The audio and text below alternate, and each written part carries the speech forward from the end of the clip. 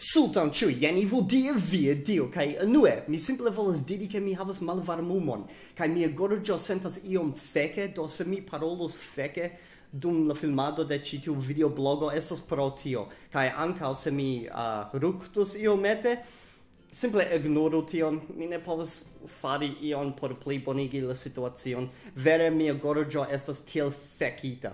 Do, unue ĉinokte la temo de ĉi tiu videoblogo estas la fakto ke nuntempe ni ĉiuj la nunaj esperantistoj estas pioniroj de la movado venanta. Do kion signifas tiu ideo movado venanta? Nu, vi ĉiuj scias, kio okazis al mia hararo. Unu momento, mi devas plibonigi ĝin. Do, kion mi diris? Yes, la movado venanta. Kiam mi lernis Esperanton antaŭ eble 5 jaroj, mi lernis ĝin en 2009, mi pensas je la fino de 2009, aŭ meze ne gravas. Vere ne gravas, mi ne povas kalkuli, do. Do kiam mi lernis Esperanton, mi estis verŝajne la sola homo ĉi tie en Sidnejo, kiu ankraŭ lernis ĝin tiutempe. Estis aliaj esperantistoj, sed ili lernis ĝin dum la jaroj pasintaj. Sed dum tiu jaro mi verŝajne estas la sola esperantisto. Eble estis aliaj ĉe lernu, sed mi neniam renkontis ilin, do ne gravas. Kaj dum la postaj jaroj preskaŭ neniam venis novaj vizaĝoj al la loka movado. Ĉiam estas la samaj vizaĝoj, preskaŭ nenio ŝanĝiĝis. Kaj tio simple estis la situacio. Ni ne povis ŝanĝi ĝin, jen kiel la movado estis.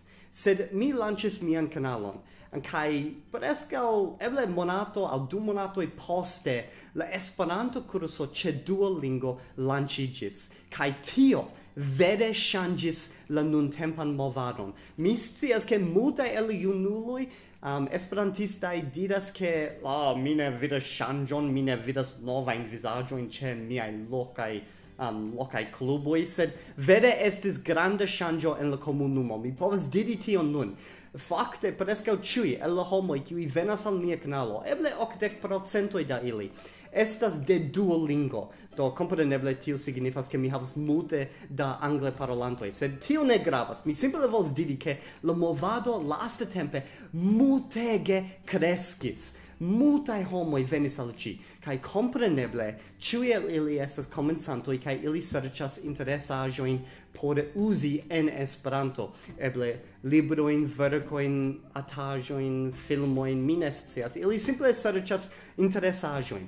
Do, la vera temo de ĉi tiu videoblogo estas tio, ke se vi estus unu el tiaj kreemaj homoj kiel mi, nuntempe estas la plej bona tempo en la Esperanto-movado por krei aĵojn. Ne atendu, ĉar vere ne estas tiom multe da artistoj en la Esperanto-movado, kaj kiam mi uzas artiston, mi uzas ĝin rilate ne nur al arto, sed al filmoj kaj al muziko kaj tiel plu, al ĉio artema, mi supozas. Aŭ arteca, ne artema, arteca. Kaj mi simple volas diri, nuntempe estas la plej bona tempo por krei aĵojn por la Esperanto-movado, ĉar nuntempe estas facile por prezenti viajn ideojn al la movado, ĉar ne estas tiom multe da konkurenco inter la esperantistoj, la merkato estas sufiĉe granda, ke vi povas prezenti viajn ideojn kaj ne simple malaperu en la grandeco de la movado. Fakte, mi volas prezenti al vi ion kion mi rimarkis. En la angla mondo ekzistas YouTube kanalo kiun mi ofte frekventas. Mi forgesas la nomon, sed ĝi estas videoluda kanalo kaj la kanalo havas ĉirkaŭ 60,000 abonantojn. Do ĝi havas multe da abonantoj. Kaj mia kanalo nur havas iom pli ol 1,400 abonantojn, do ne tiom multe da abonantojn, vere, kiam vi pensas pri ĝi. Sed tiu kanalo ankaŭ havas Patreon paĝon, kaj fakte ĝi enspezas la sama kvanto da mono kiel la mia kanalo, kaj ĝi havas 60,000 abonantojn. Do kion tio signifas? Tio signifas ke la Esperanto-movado, Esperantujo, bezonas kreemajn homojn. Ĝi vere bezonas novajn ideojn novain artoin, novain musicoin, kai tio plu. Mi ne volas diri che gi estas facile por enspezi monon per Esperanto. Tute ne, vere gi estas ege malfacila. Sed mi volas diri che por crei en mai homoi, gi fakte verŝajne estos iom pli facile ol la angla mondo. Kai nun verŝajne kelkaj el vi diras, yes, eble gi estas, sed estas problemo. La Esperanto movado ne estas tiom granda. Kai fakte nuntempe vi pravas, sed memoru ke mi diris ke ni estas pioniroj. Ĉar nuntempe Duolingo kreskigas la Esperanton movadon, eble ĉiujare ĝi duobligos la Esperantan movadon. Ĉar mi vere vidis tiom multe da komencantoj lastatempe.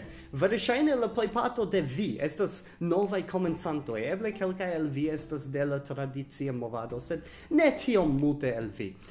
Sed en la veronta jaro, vi ĉiuj scias ke venos la Esperanto-kurso ĉe Duolingo por hispana parolantoj aŭ hispane parolantoj. Sed tio estas laŭ mi des pli grava ol la angla kurso. Denove estas granda kresko en la Esperanto-movado, kaj denove ĉiuj el ili volas vidi novajn aferojn aŭ ili volas legi novajn librojn, aŭskulti novajn cantoin, au simple spekti novain kanaloin. Sed nuntempe estas facile, se vi estas kreema homo, por simple presenti vin al la movado, kai lasi vian markon sur la movadon. Sed post kelkaj jaroj, kiam venos novaj kursoj, mi ne scias, rusa kurso, eble franca kurso, mi ne scias, povas esti multe pli da kursoj en diversaj lingvoj, ĝi fariĝos pli kai pli malfacile por presenti vin al la movado, por lasi vian propran markon sur ĝin. Kai ĝi fakte post eble 5 jaroj simple fariĝos tiel malfacila kiel ĉiuj aliaj grandaj ekonomike fortaj lingvoj. Kai tio estas bonega por la Esperanto-movado, ĉar kompreneble ĝi intencis esti la dua lingvo por la tuta mondo. Mi ne diras ke post 5 jaroj tio okazos, mi simple diras ke post 5 jaroj la movado verŝajne kvinobliĝos, mi ne scias, sed ĝi multege kreskos. Kai se vi volas nun aŭ tiam presenti vin al la movado kaj presenti viajn novajn ideojn kaj fakte lasi vian propran markon sur ĝin, nuntempe estas la plej bona tempo, ĉar nuntempe ne estas tiom multe da konkurenco en la movado. Ekzemple, mia kanalo estas kelkaj aliaj videoblogistoj kiuj aperis nur post mia kanalo. Kaj eble en la veronta jaro estas multe pli, eble post kelkaj jaroj estas mi ne scias, 10, 20, 30 novaj kanaloj, ĉiuj el ili volas akiri novajn spektantojn, sed ĝi estos malfacila. Pardonu min, mia gorĝo simple volas fekigi min, sed unu momenton. Do, ĝi estos multe pli malfacila en la posta jaroj, kaj nun mi simple parolaĉas. Do, jen ĉio. Se vi ŝatis ĉi tiun filmeton, ŝatu ĝin, diskonigu ĝin, abonu mian kanalon se vi ankoraŭ ne abonis, kaj mi vidos vin ĉiujn en la veronta filmo, kaj se vi ne estas tie, mi trovos vin kaj mi ĉiam diras ke mi mortigos vin, kaj verŝajne vi estos la unua mortiginto de alia esperantisto en la mondo. Kai kiel ĉiam mi volas danki miajn donacantojn ĉe Patreon, kaj tuj estas Alexander, Tollefsen, Koltarm, Robert, Nielsen, Tommy, Linsley, Sarah S. Lupe, Shayne, Jzknuckles, kaj Slava Shklyaev. Kaj se vi volas donaci al mia kanalo por ke ĝi pliboniĝu estontecen, vi povas per la ligilo sube en mia priskribo. Iru tie.